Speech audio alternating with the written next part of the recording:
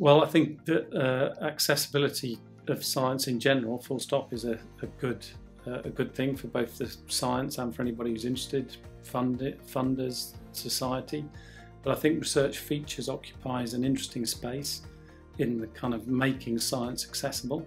I think there's quite a lot of kind of more popular science outlets that don't perhaps have quite the scientific content.